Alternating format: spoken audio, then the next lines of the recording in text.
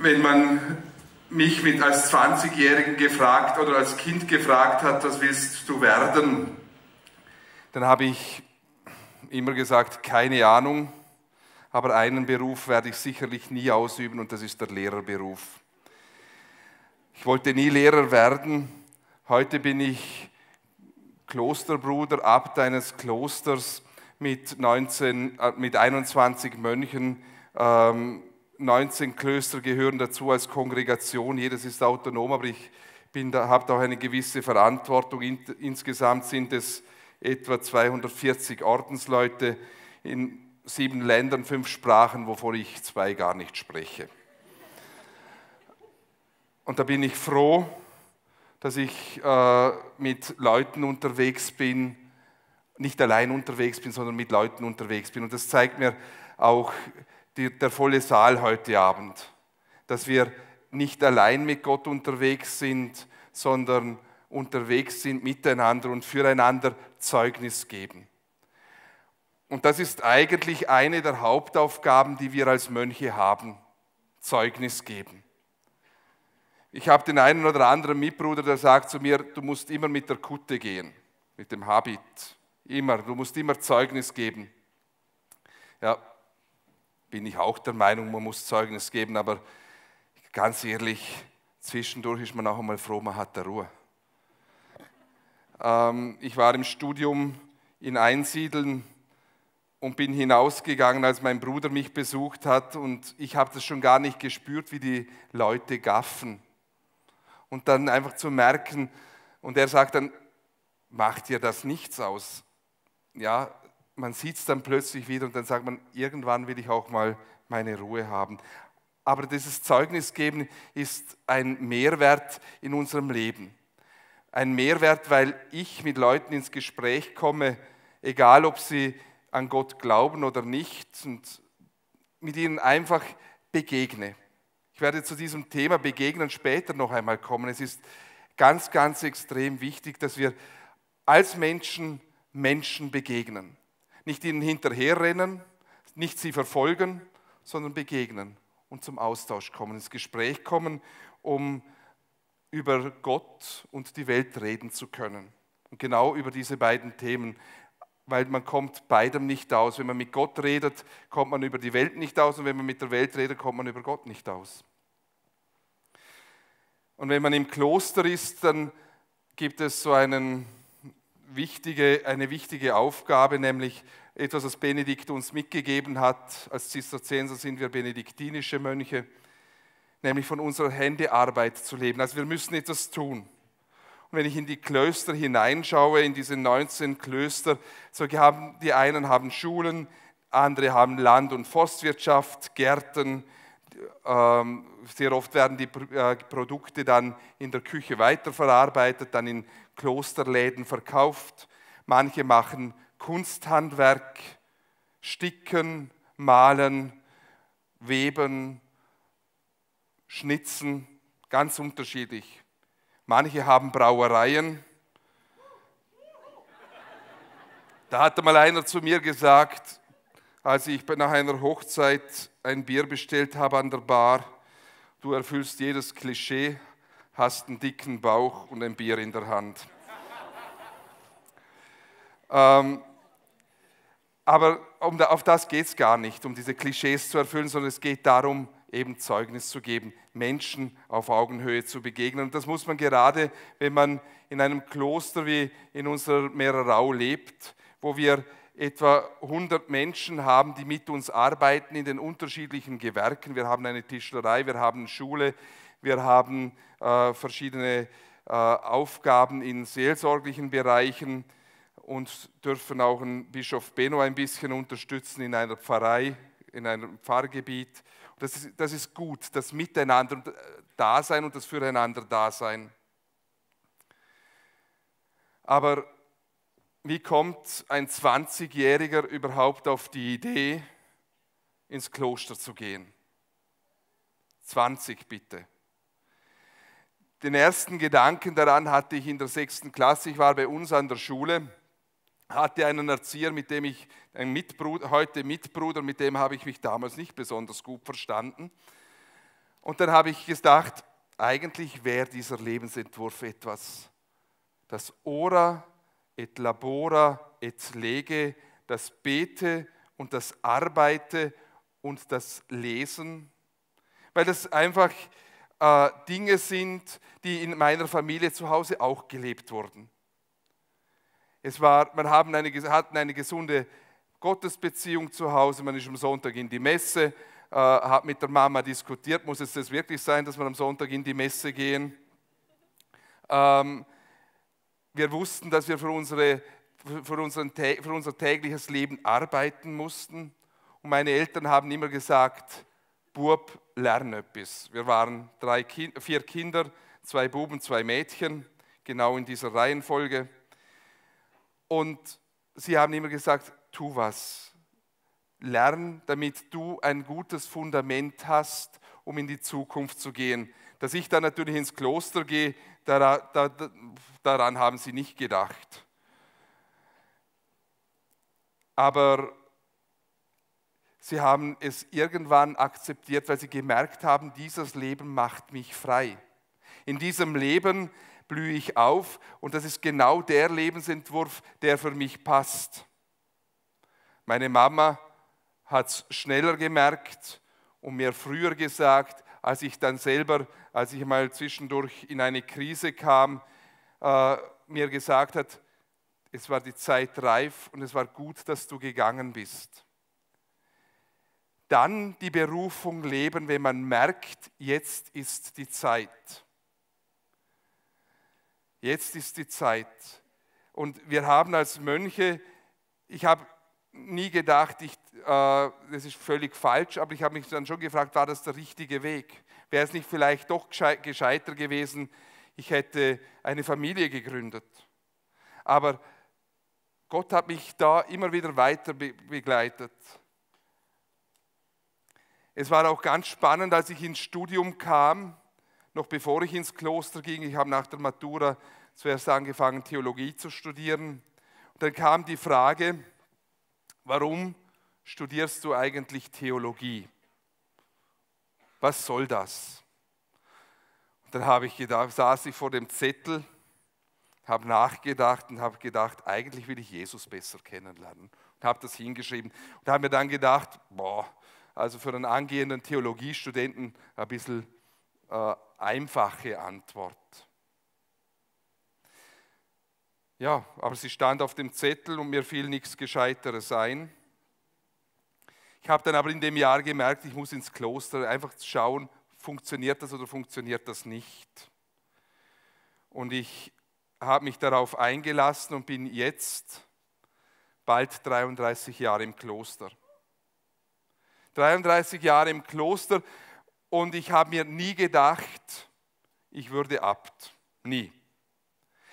Eigentlich war es so wie in der Schule. Mein Bruder war ein sensationeller Schüler und ich bin immer so ein bisschen unter dem Radar geflogen. Von meinem Bruder haben sie gedacht, er geht ins Kloster, der macht was anderes und ich bin unter dem Radar geflogen, hatte meine Ruhe, mir das zu überlegen. Ein Freund von mir in der Schulzeit, das war auch eine ganz interessante Begebenheit, ich wollte Fußball spielen gehen und er ging Rosenkranz beten. Dann sagt er zu mir, komm du auch mit, wir gehen jetzt Rosenkranz beten. Sag ich, geh du Rosenkranz beten, ich gehe Fußball spielen. Am anderen Tag wieder, kommst du jetzt mit, geh Rosenkranz beten? Ich glaube, nach dem 3. Mal habe ich gesagt, ja, jetzt komme ich halt einmal mit. Mir ist es geblieben, er ist heute erfolgreicher Rechtsanwalt in Liechtenstein. Ich freue mich für ihn, er hat eine tolle Familie und ich habe meine tollen Mitbrüder.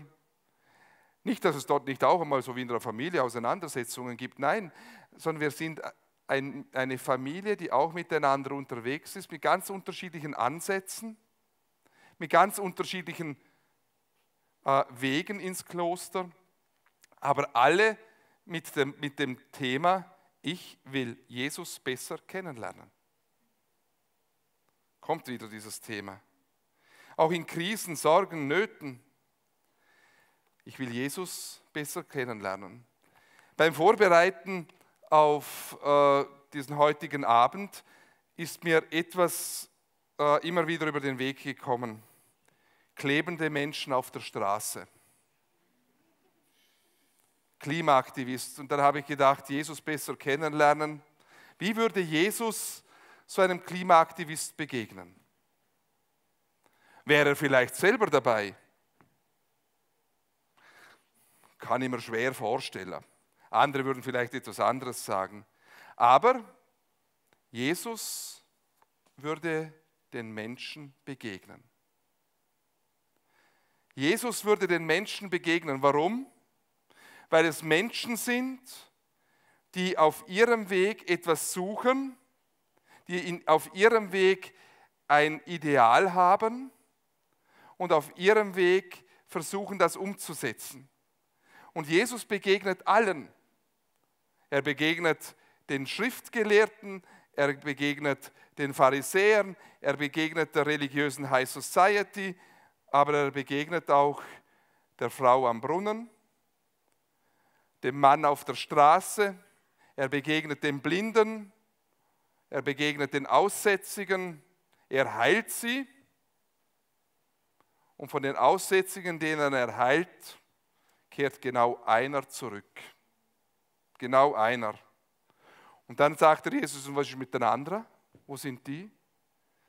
Jeder und jede hat ihren und seinen eigenen Weg. Und Jesus lässt den Konjunktiv weg. Er würde ihnen nicht begegnen. Nein, er begegnet ihnen. Das ist der große Unterschied. Er lässt den Konjunktiv weg und geht auf die Menschen zu und trifft sie. Und er nimmt sogar die Menschen, die am Rand stehen, den Fremden, den Ausländer, den Flüchtling, nimmt er mit hinein, stellt sie in seinen Beispielgeschichten sogar vorne ran. Denkt nur an den Samariter. Die Samariter waren nicht besonders gut angesehen. Aber Jesus stellt sie voran und sagt, die begegnen Menschen. Und es ist immer wunderbar, das zu erleben, wenn wir das heute selber tun. Und ich bin heute, je öfter ich über diese Antwort, für die ich mich damals wirklich fast ein bisschen geschämt habe, dankbar. Weil es genau das ist, was Jesus mir mitgeben will. Nämlich, ich begegne dir. Nicht den anderen, sondern mir. Und das bald 33 Jahre. Kein Vorzeigemönch. Ich finde den Titel dieser Veranstaltung super, Dive In. Ich habe über 200 Tauchgänge. Super. Andere Lebenswelt. Eintauchen und ich bin dort unten einfach auch Gott begegnet, weil ich in der Ruhe wirklich auch die Größe seiner Natur gesehen habe. Nicht alles, aber vieles. Und es ist schön, das zu sehen, dass man nicht immer der Vorzeigemönch sein muss, der Vorzeigemensch, sondern dass man, wie ich vorher erzählt habe, unter dem Radar fliegen kann, um dann seine Qualitäten, seine Talente zu entdecken und seine Entscheidungen in Ruhe zu treffen. Seine Entscheidungen. Es gab auch Brüche, es gab Lebenswenden in meinem Leben. Ich war Erzieher an der Schule, ich war 5 Jahre außerhalb des Klosters in dieser Zeit. 24/7 von Sonntagabend bis Samstagmittag Jugendliche betreuen. Jugendliche, ich habe vorher erzählt von dem Mitbruder in der 6. Klasse, mit dem ich nicht zurande gekommen bin. Ich weiß auch warum, weil bei mir stand hier oben wegen Umbau geschlossen. Mitten in der Pubertät, voll im Saft. Und das habe ich auch erlebt. Und dann bin ich zu meinem damaligen Abt gegangen und habe gesagt, wir müssen etwas ändern. Nach 5 Jahren diesen Dienst brauche ich wieder genau diese Ausrichtung mehr auf Jesus. Mehr auf das, was wir im Kloster leben, das Ora et labora et lege. Bete und arbeite und lies. Und ich bin auch dort kein Vorzeigemönch gewesen, weil Benedikt, und das finde ich das wirklich Tolle an dieser Lebensregel von Benedikt, der kennt seine Pappenheimer. Er kennt die, die dauernd zu spät kommen zum Beten. Er kennt die, die nicht so gerne arbeiten. Er kennt die, die nicht so gerne lesen. Und ich weiß, wo ich ein Sorgenkind meines Lebensentwurfsgebers bin, beim Benedikt. Und ich habe dieses Jahr, am 2. Januar, von einem Priester aus Bregenz ein Buch geschenkt bekommen mit dem Zusatz, vermutlich hast du das schon. Das war der Pauluskalender. Seit ich den habe, fällt es mir das wieder ins Lesen kommen sehr, sehr viel leichter. Und ich bin dankbar dafür. Es ist einfach immer wieder neu eintauchen können in das, was mir die Qualität im Leben gibt. Einfach etwas ganz, ganz Wichtiges. Und deshalb ist mir die Heilige Schrift auch so wichtig. Luki und Rebi haben mich einmal gefragt, was würdest du an diesem Abend, an diesem Projekt ändern? Und ich habe gesagt, ich würde etwas mehr Heilige Schrift reingeben, weil mir das ein bisschen gefehlt hat. Aber es ist ein anderes Format und ich denke, das kann man auch irgendwie gut mit hineinbringen, weil die Bibel gibt uns so viele tolle Antworten. Wenn ich ans Alte Testament denke, an eine Beispielgeschichte von Adam und Eva. Ja, stimmt es? Fragt man mich immer wieder, ja, stimmt es nicht? Ja, es stimmt, aber nicht so, wie es drin steht, ist meine Meinung. Aber es ist eine Beispielgeschichte, wo Adam und Eva einfach merken, wo Menschen merken, wir stoßen an unsere Grenzen, wir können nicht nur immer das Ideal unseres Lebens leben, sondern wir müssen irgendwann auch Entscheidungen treffen und wir legen einfach auch ganz einfach mal daneben. Und dann müssen sie raus aus dem Paradies. Im Vorarlberg gibt es einen Ort, eine Gegend, die heißt Montafon. Das wird der Herrgott vielleicht zu Ihnen gesagt haben, ihr Montafon, raus aus dem Paradies. Und dann, ganz spannend, ein kleiner Satz, Gott gibt ihnen Kleidung. Er stellt sie nicht bloß. Gott stellt uns Menschen nicht bloß. Ich finde das so eine wahnsinnige Information an uns, auch wenn mal was daneben läuft, auch wenn mal was nicht richtig läuft, auch wenn wir uns verrennen, wenn wir falsch handeln, wenn unser Leben einen Bruch hat, stellen wir den anderen nicht bloß. Gott tut es mit uns auch nicht. Ich finde das etwas ganz, ganz Wichtiges. Oder wenn ich ans Neue Testament denke, an die Seligpreisungen, die wir gerade vor kurzem am Sonntag gehört haben, und unser ältester 89-jähriger Pater hat die Predigt gehalten und hat dann Papst Franziskus zitiert und hat gesagt, die Seligpreisungen sind der Personalausweis der Christen. Wir haben als Christen einen eigenen Perso. Und wenn wir den nicht haben, einen Personalausweis, wenn wir ihn verloren haben, wenn er abgelaufen ist oder wenn er uns gar abgenommen wurde, ist es eine Katastrophe in der Realität unseres Lebens. Und wir haben von Gott einen Perso bekommen, der heißt Bergpredigt. Selig sind die. Identität haben, von Gott Identität zugesprochen bekommen, das finde ich eine wunderbare Erfahrung, die ich im klösterlichen Leben auch immer wieder machen darf. 1 Stunde Gebet am Morgen. Das ist ein Luxus. Wer von der arbeitenden Bevölkerung hat bitte am Morgen 1 Stunde Zeit zum Beten? 1 Stunde Zeit. Untertags, da eine Viertelstunde, da 20 Minuten, dort eine halbe Stunde. Immer wieder in diesem Rhythmus zu leben und daneben zu arbeiten, zu lesen, das ist echt ein wirklicher Mehrwert, der uns hier gegeben ist. Mit Psalmen, Hymnen und Liedern, so wie wir es vorher die letzte halbe Stunde gemacht haben. Untertags immer wieder ein Break mit Gott und für Gott. Er ist für mich da und ich bin für ihn da. Und die Mitbrüder kommen mit mir mit. Und wir sind gemeinsam da. Und das ist genau unser Auftrag, den wir im Kloster auch haben, für Menschen zu beten, die vielleicht nicht mehr beten können. Für Menschen zu beten, die vielleicht ihren Glauben verloren haben. Für Menschen zu beten, die sich uns anvertrauen. Und das ist nicht selten. Wie oft kommen E-Mails herein, manchmal denkt man sich, komische Geschichte. Aber nimm das mal mit ins Gebet. Nimm diesen Menschen, der sich hier die Mühe macht, an irgendeine Adresse, E-Mail-Adresse blind, eine E-Mail zu schreiben. Einmal von dieser Stunde in der Früh einen Psalm für den. Oder einfach so eine kurze Zeit für den.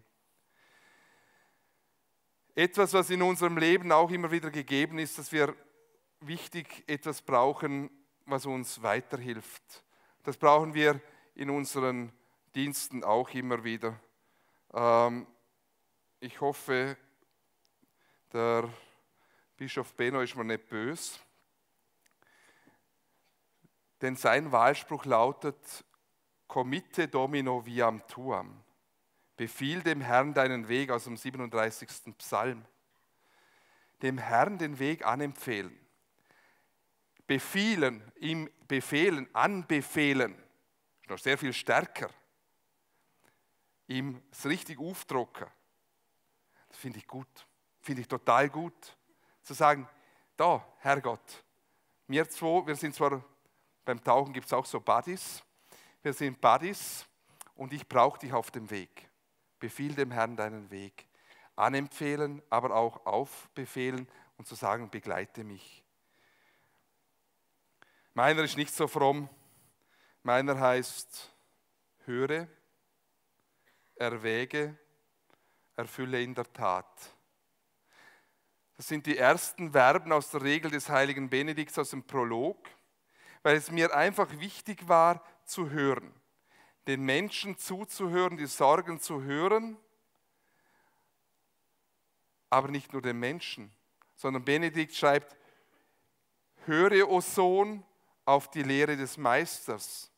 Nur wenn ich auf Menschen höre und wenn mir Gott irgendwo begegnen will, dann sind es auch die Menschen. Seid ihr, die ihr mir jetzt mehr oder weniger zuhört.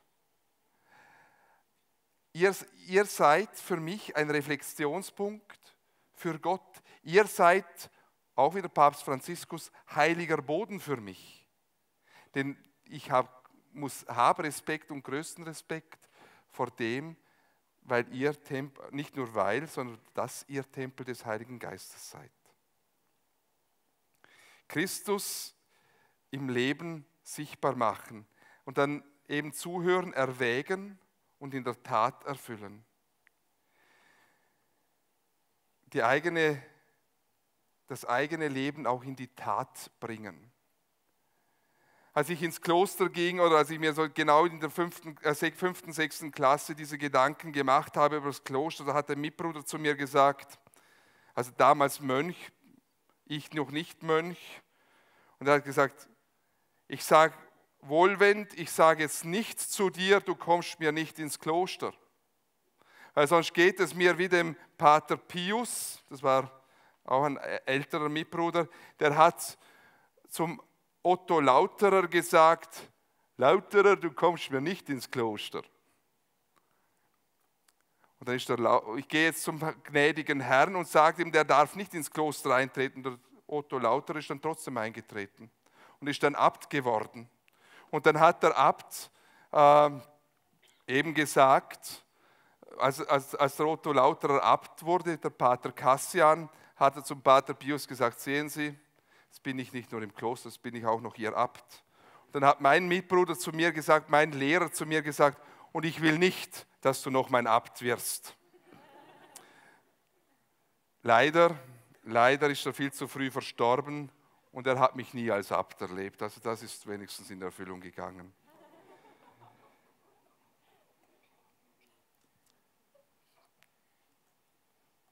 Liebe jungen Erwachsenen, liebe Jugendlichen, liebe Festgemeinde, bringt euch ins Spiel eures Lebens. Bringt euch ins Spiel eures Lebens, lebt eure Berufung. Es sind über 400 junge Menschen heute hier, über 400. Wir haben über 400 Berufungen, weil jeder von euch und jede hat ihren eigenen Weg, ihre eigene Berufung. Bringt euch ins Spiel eures Lebens mit der Berufung. Im Epheserbrief heißt es, er erleuchte die Augen eures Herzens, damit ihr versteht, zu welcher Hoffnung ihr durch ihn berufen seid.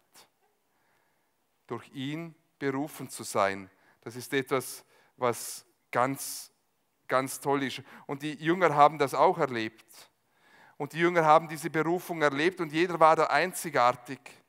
Und Jesus hat sie mit in sein Boot geholt und mit ihnen versucht, den Lebensweg zu gehen. Eines Tages stand Jesus am See Genezareth und eine große Menschenmenge drängte sich um ihn und wollte das Wort Gottes hören. Da sah er 2 Boote am Ufer liegen. Die Fischer waren ausgestiegen und reinigten ihre Netze. Jesus stieg in das Boot, das dem Simon gehörte, und bat ihn, ein Stück weit auf den See hinauszufahren. So konnte er im Boot sitzen und von dort aus zu den Menschen sprechen. Als er aufgehört hatte zu reden, wandte er sich an Simon und sagte, fahr jetzt hinaus auf den See, werft dort eure Netze zum Fang aus. Und Simon antwortete, Meister, wir haben uns die ganze Nacht abgemüht und haben nichts gefangen. Aber weil du es sagst, will ich die Netze auswerfen. Das taten sie dann auch und sie fingen eine große Menge von Fischen, dass ihre Netze zu reißen begannen. Deshalb winkten sie den Fischern in einem anderen Boot, sie sollten kommen und mit ihnen anpacken. Zusammen füllten sie beide Boote, bis diese schließlich voll waren. Als Simon das sah, warf er sich vor dem Herrn nieder und dieser sagte zu ihm, ich will dich zu einem Menschenfischer machen. Ich wünsche euch, dass ihr immer wieder neu diese Erfahrung eurer ganz besonderen Berufung erfahren dürft.